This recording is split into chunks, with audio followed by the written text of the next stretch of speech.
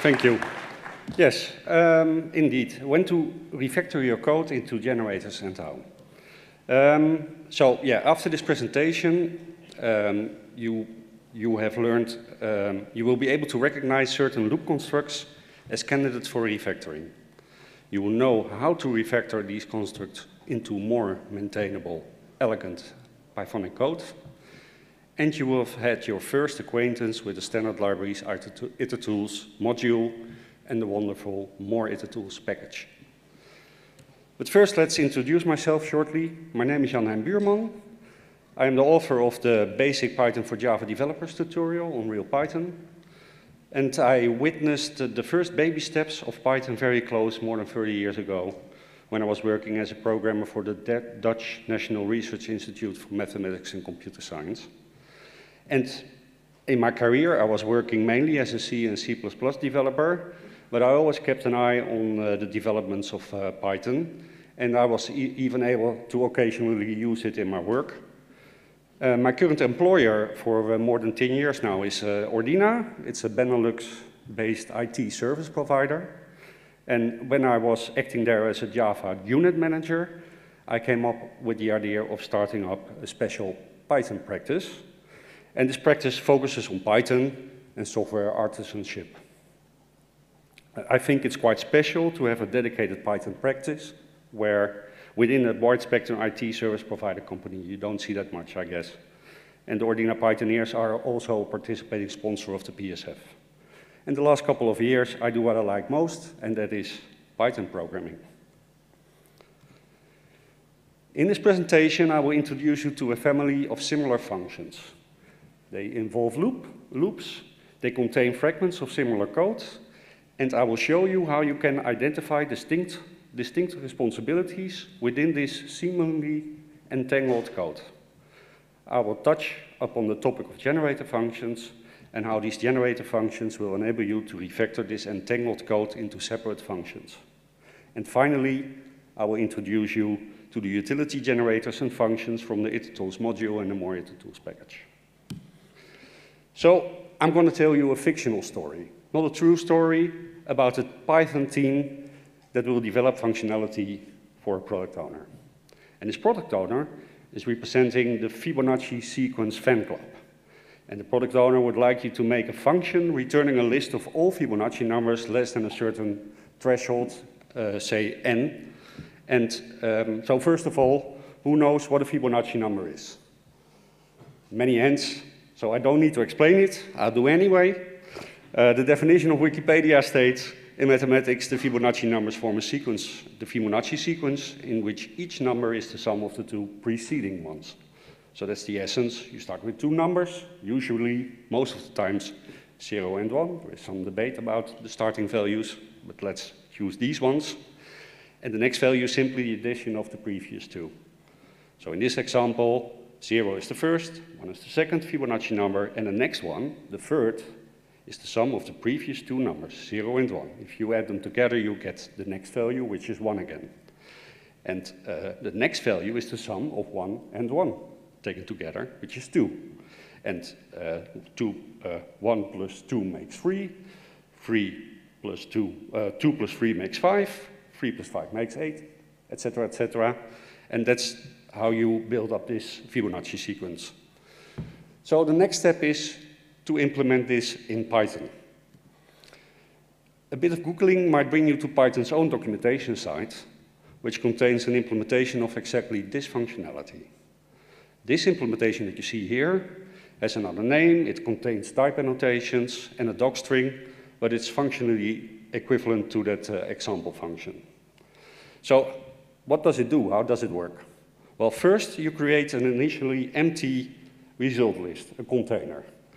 And subsequently, two variables are initialized to the first two Fibonacci numbers, the 0 and the 1 I was talking about. And you could see these variables A and B as Fibonacci registers. Register A holds the current Fibonacci number, and register B contains the next Fibonacci number. And then you enter a loop, in this case with an exit criteria that the current Fibonacci number must be less than the threshold value, the provided threshold value, and you simply append the current Fibonacci number to the list. And then you start calculating the next set of Fibonacci registers, and you use that very nice feature named sequence unpacking of Python to do these calculations in one go. So you assign the new current Fibonacci number is equal to the value of the old next Fibonacci number. So you assign the value of the old B to the new A, and the new B gets the sum of the previous two values. And finally, when the loop exits, then you return the result list.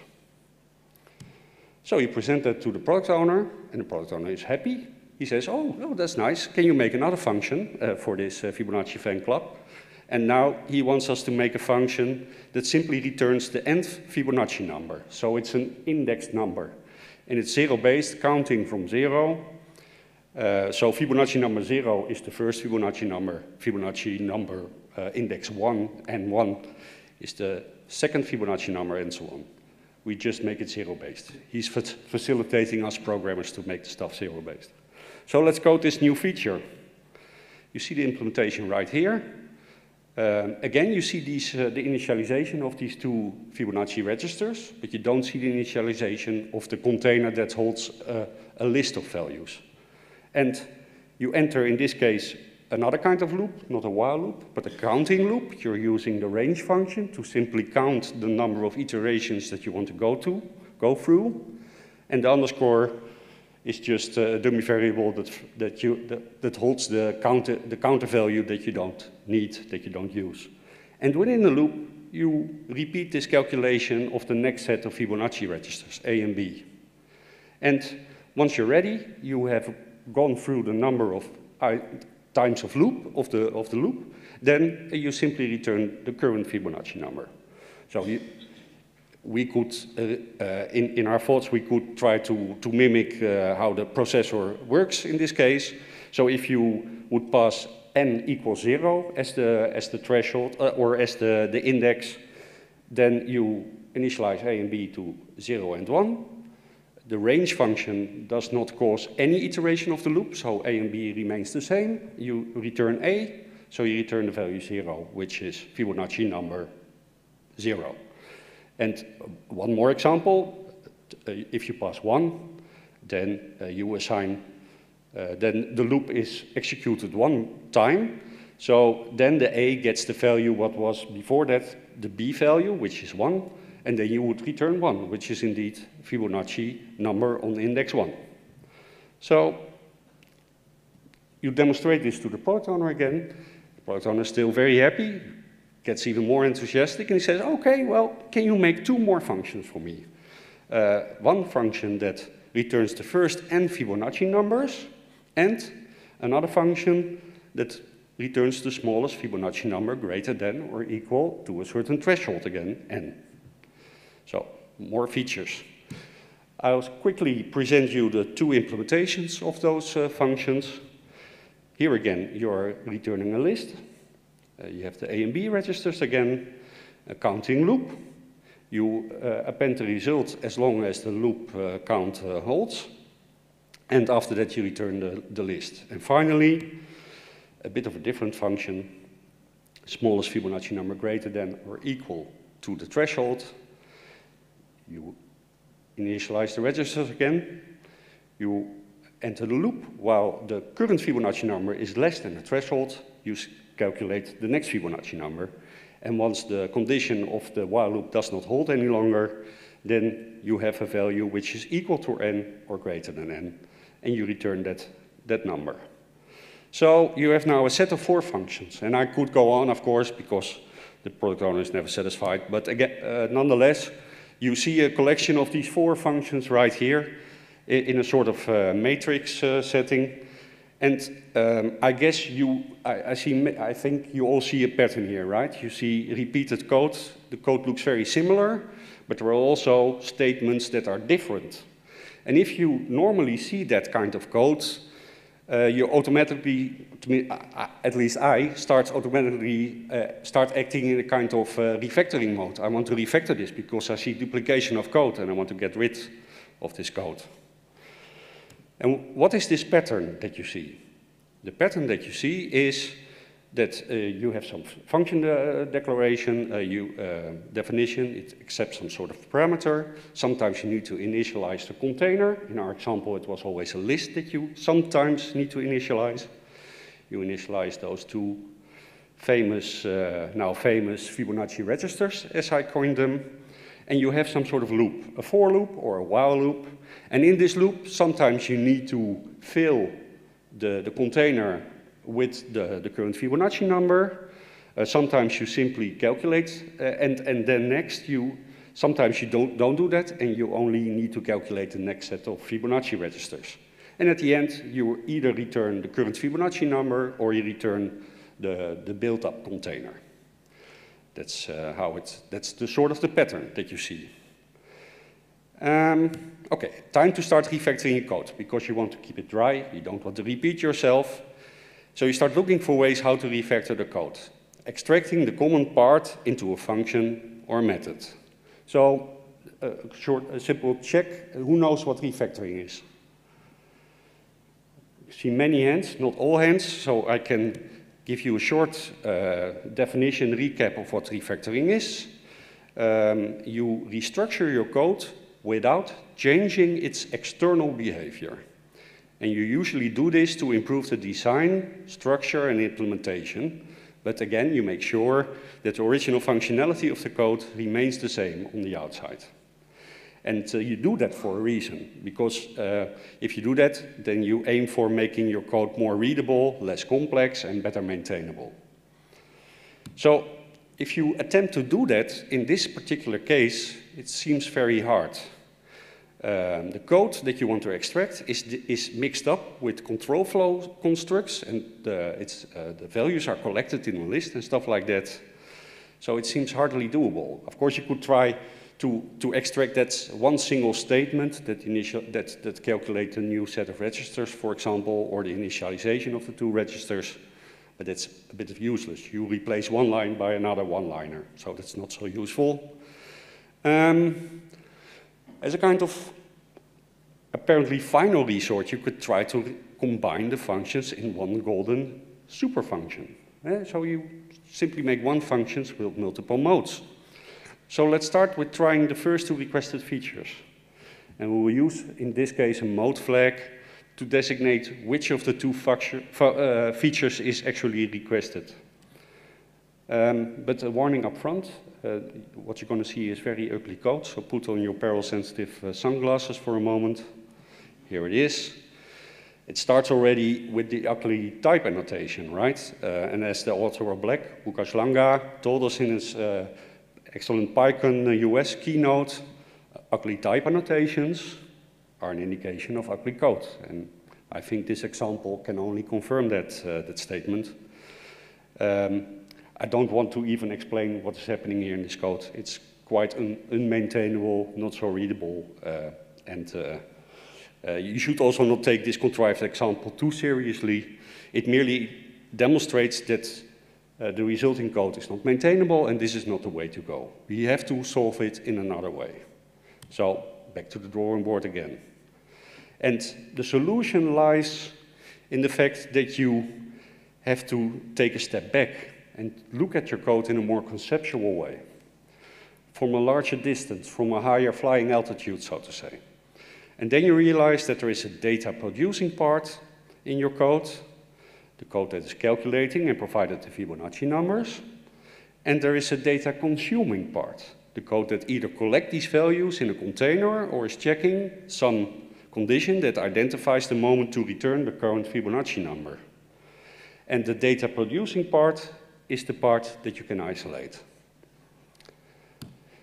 So for that, we need to make a short context switch, enter generator functions, because that provides our way out. You just make a function. If you want to make a generator function, you just code it as a normal function, but instead of that, it contains a return statement. It returns yield expressions that provides the return values, the values that you want to give back to the caller one by one, instead of all at the same time. So, as a demonstration, I can show you a very basic generator function. You see it here, it's called gen2, and actually it mimics the range function when called with an argument of 2. The range function with an argument of 2 gives back first 0 and then 1. And this is just an alternative implementation of that, but also larded with some print statements so that you can see what's happening when. And you yield the value 0, and just before that, you see a print that's indicating that is happening. Likewise for the value 1 that is yielding, and finally, you see a print statement when it's about to return. How do you use this function? You could use it through the iterator protocol. You create an iterator of this function generator, like this. I assign it to the variable iter. And then if you want to get the first value, then you just call next on the iterator and you get the value 0 back. And you see the print. So it only starts doing something when it needs to provide something. And it immediately stops as soon as it has provided that value. And if you want to get the next value, you just call next again, and then you get the value 1, and you see the print out again. And if you want to get the next value, there is no next value, then you get the stop iteration, which is perfectly fine. It's fully according to the iterator protocol. It's signaling that your iterator is exhausted. There's no more value to give back. But you can also use it in a for loop, right? Like you're used to. Then it looks like this. So you just get the values back, and it stops neatly after it has provided the 2 values. How are you going to code the Fibonacci number using the generator? Well, that's what you see here. You see the registers again, A and B, initialized. There is an endless loop. That's quite a difference from what you've seen before. And in the loop, you simply yield the current Fibonacci number, the A register. And in the loop, when it continues, you calculate the next set of Fibonacci registers. And this is all there is to code the Fibonacci number generator. And you could see this as perhaps the most canonical implementation of a Fibonacci function when you code it in an imperative programming style. And how can you use this generator? For example, if you want to get the first 8 Fibonacci numbers using this generator, then you could zip the result of your generator together with the result of the range function, and you would throw away the value that you get back from the range function because you're not interested in that. But you use that because the zip function stops as soon as one of the generators stops. So once the range function stops, then also the Fibonacci generator stops. And that's the way you can print the first 8 Fibonacci numbers. So, we're set, problem solved. My talk could end here, but there is a little bit more that I can show you. Because we have these packages, itertools, the itertools module from the standard library, the more itertools package from PyPI. And you can read out the text later. I continue quickly to show you how you can implement that first requested function using the Fibonacci generator combined with these neat tools. So for that, I first need to point you to the take while function, utility of the itertools module. And the take while function takes a predicate function. Predicate function gets one argument, that's the current value that it gets back from the generator. And it takes an iterable, and that's the generator, the Fibonacci generator. And then the resulting function has become a one-liner, because you build up a list, and the list takes the values, the output of the itertools take while, the argument of the predicate function is just a comparison of whether the current Fibonacci number is less than the provided threshold, and the second argument is the Fibonacci generator. So that's all there is to create this first function. how would the second function look like? Well, therefore, I'm going to introduce you to the iSlice functionality. Very shortly, you can compare this iSlice functionality of the itertools module to slicing a list in general, where you have these square brackets with colons, and you can provide a start and a stop value and a step value. It's in two forms.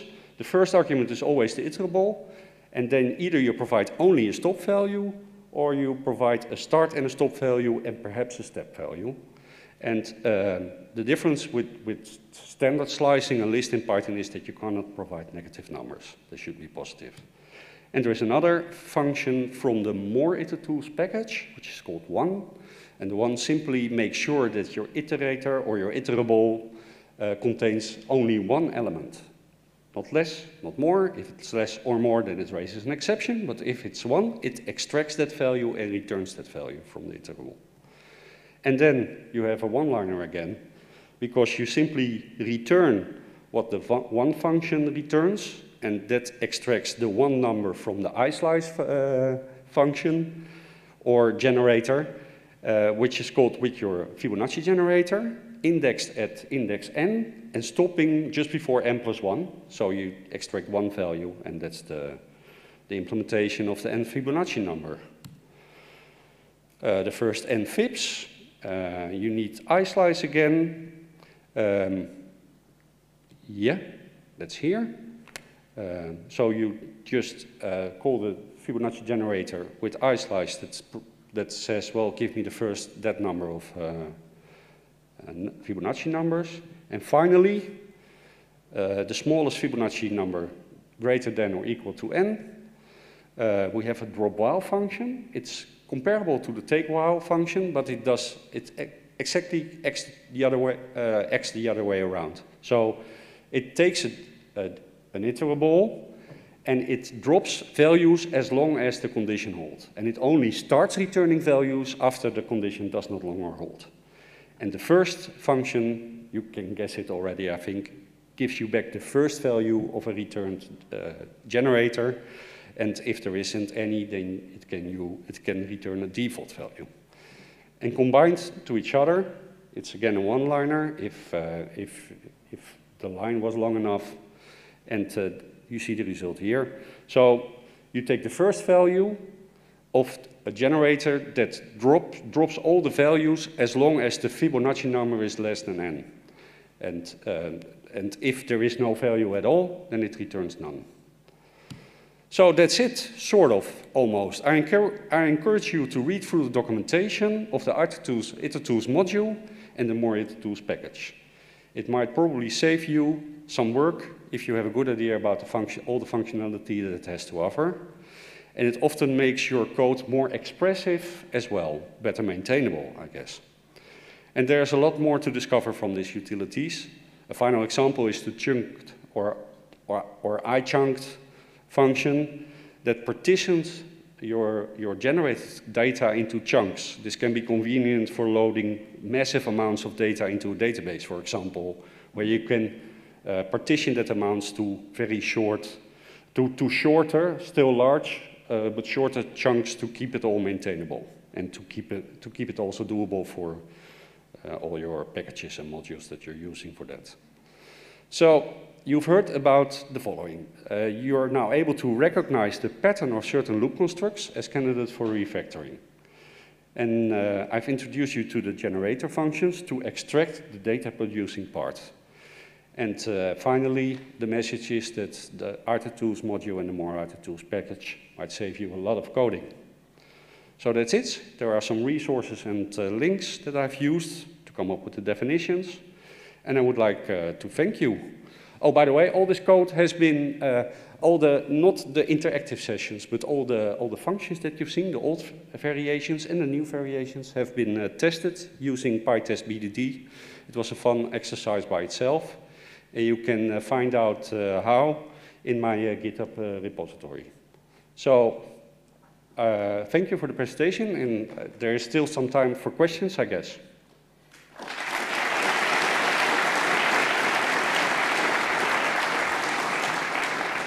Yes, thank you very much.